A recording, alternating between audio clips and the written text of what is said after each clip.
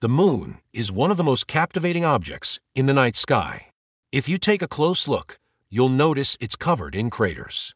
But have you ever wondered why the moon has so many craters? In this video, we're going to explore the science behind the moon's pockmarked surface and why it looks so different from Earth. The moon's craters are the result of countless impacts over billions of years.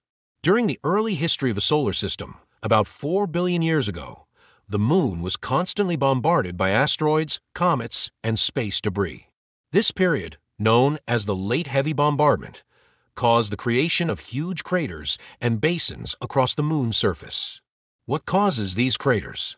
When a space object crashes into the moon, it releases an enormous amount of energy.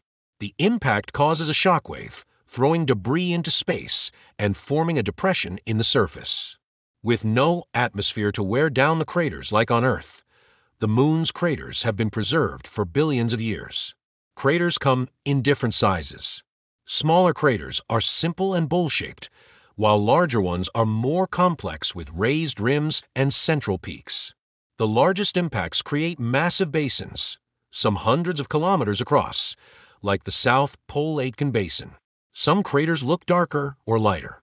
Darker craters are often younger and have exposed material rich in iron, while older craters appear lighter due to space weathering, which causes their surfaces to reflect light differently. So, why does the moon have craters?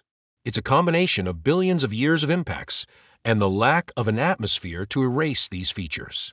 As we continue to study the moon, these craters will help us learn more about the early history of the solar system. If you enjoyed this video, don't forget to like, subscribe, and leave a comment down below.